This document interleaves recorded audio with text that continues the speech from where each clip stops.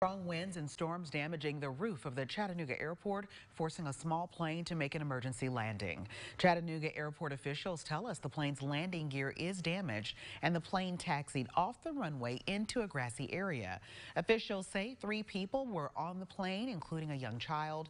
There are no injuries being reported. At least 3 other flights were affected when the roof peeled back. Officials say the airport remains open this morning as they evaluate the extent of the damage.